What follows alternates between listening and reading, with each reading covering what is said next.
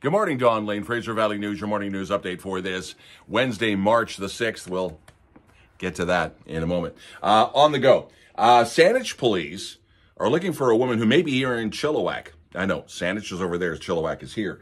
But a 40-year-old woman, we don't know. The information is up on Fraser Valley News. Chilliwack Jets, tip of the hat to Ian Wilson.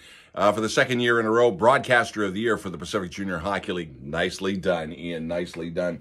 We have an update on Chilliwack Council and the Paramount project.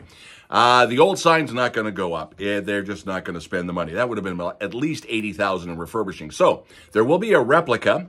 It'll cost about $40,000. The top of the P will be there, but that'll be a replica. But also some other cool things happening with it.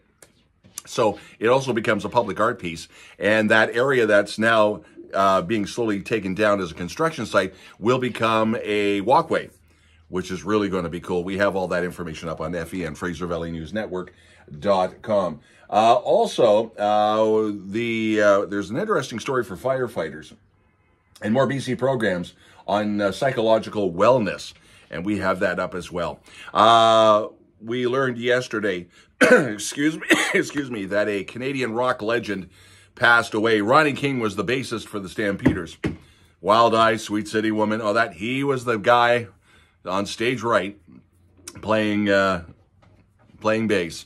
And the last couple of times they were in Chilliwack, Ronnie really didn't look that good, and I didn't know why. He was dealing with cancer, and he thought it was in remission. It came back really hard and fast. We lost Ronnie on Monday night. He was 77. Now, the Stampeders say they will do their tour that they had planned for this year. It will turn into a tribute tour, but it doesn't look like they're going to come back here. It'll be an Ontario tour. So there you go. Hopefully, some video will come out of that. Have yourself a great day. Don Lane, Fraser Valley News.